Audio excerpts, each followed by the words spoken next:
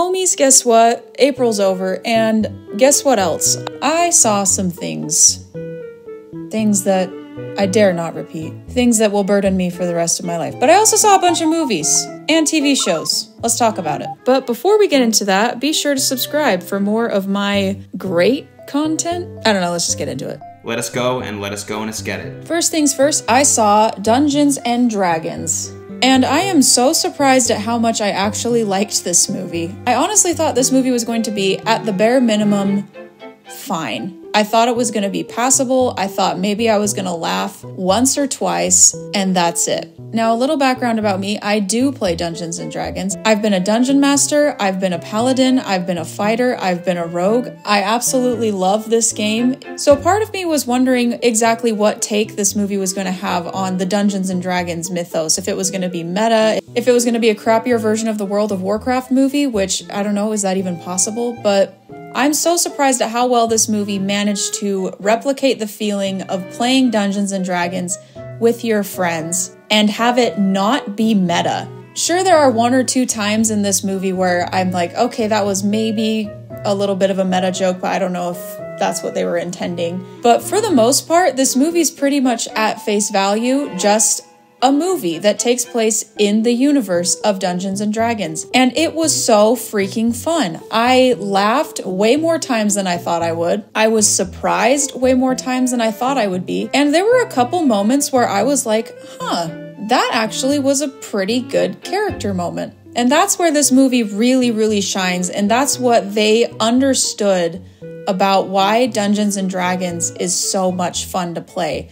And it's not the story, it's the characters. Anyone who has played Dungeons and Dragons understands that the story that you are playing through, whether it's the Curse of Strahd or whatever, that takes a backseat to the character's journey that you're playing. And this movie understood that. A majority of the focus was on every character's backstory, and every character had a satisfying arc. I do think maybe that they could have done a little bit more development on the tiefling character, but for the most part, everyone's backstory was defined and everybody had a satisfying conclusion to their character arc. And also, this movie was freaking hilarious. It was so funny. I don't know what, guys, I really liked this movie. I also finished Mando Season 3.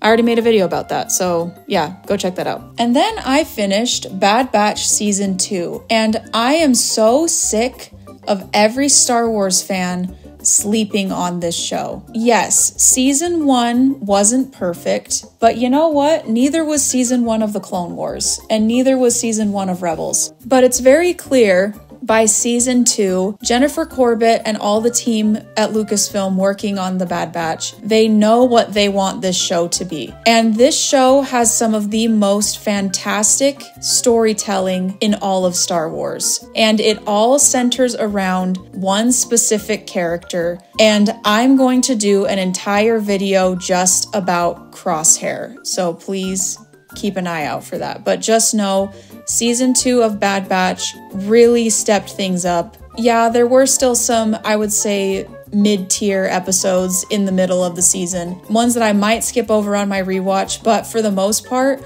I really enjoyed this season, and I cannot wait to watch the final season when it comes out next year. I am so excited. With a few more adjustments, he may be capable of racing. That is hilarious. Ha ha ha. I am more than capable. I am ready to... Where are my arms and legs? Hey, yeah? Did you forget you're working on me? Because it seems like you're just having a conversation about nonsense over there. I have also been watching Teen Titans for the first time. Yes, I never watched Teen Titans as a child. Because, fun fact about me, I was not allowed to watch Cartoon Network when I was little. And no, it's not because my mom thought it was inappropriate. My mom very rarely told me to not watch something because she thought it was inappropriate. If anything, she did not allow me to watch Cartoon Network because she said, these are her words, it's really annoying and I don't want to listen to it. And you know what? Sometimes that's fair. But I've been watching Teen Titans. I've finished the first 3 seasons and oh my gosh,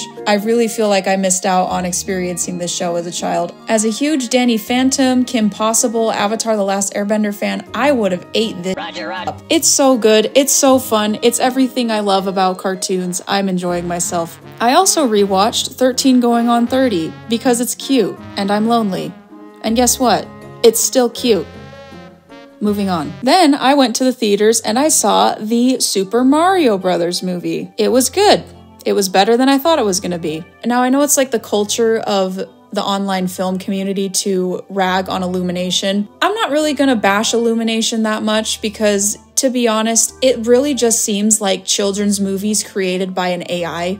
Like attempting to hit big emotional moments, attempting to be entertaining. But something about Illumination films just seems lacking in humanity, if that makes any sense. Now, that being said, the Super Mario Brothers movie was actually kind of good. I would say it's maybe their second best movie they've ever made. The first still being the original Despicable Me. One thing that I cannot understand about this movie, however, and maybe it's because of the influence of Nintendo, but this movie seemed to be specifically targeted at the children's demographic. Now, as we all know, there are children's films, there's family films, and then there's, I don't want to say adult films, but I can't think of another word, so we're just going to call it adult films. And you know what I mean. Children's films, they are specifically targeted at children. Adults probably aren't going to get any entertainment out of them, and that's okay. They know who they're for. It's fine. They're harmless. And then there's family films, which I would classify a lot of DreamWorks stuff and Disney stuff as family films, meaning they are targeting both the children and adult demographic, and both sides can find entertainment in them. And then, there's just the strictly only adults are going to enjoy this movie. So it just seems strange to me that Mario has such a large generational reach. And I know this because more than half of the people in the theater that I saw this movie with were in their 30s. It just seems strange to me that they would specifically have this movie be targeted at young children. And if you see the movie, you will understand what I'm talking about. That being said, there were still parts in it that I enjoyed. The animation was pretty. I think that Illumination did a great job in capturing the visuals of Mario. Jack Black is the best part of the whole movie, and honestly, I just want the Bowser cut. I just want every single scene that he's not in cut out of this movie and then just give that to me on a 12-minute short film, and then I will watch it and enjoy it because yeah, he's the best. He's the best in the movie. I just absolutely adore Jack Black and everything he does,